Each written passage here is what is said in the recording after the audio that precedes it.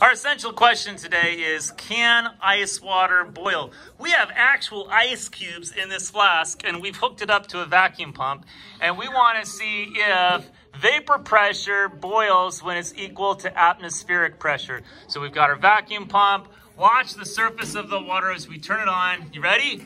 Here we go. Okay, now do you see the bubbles? Yeah. Look at the bubbles. Okay, now at this time, if you're at table 3 or table 6, come on up.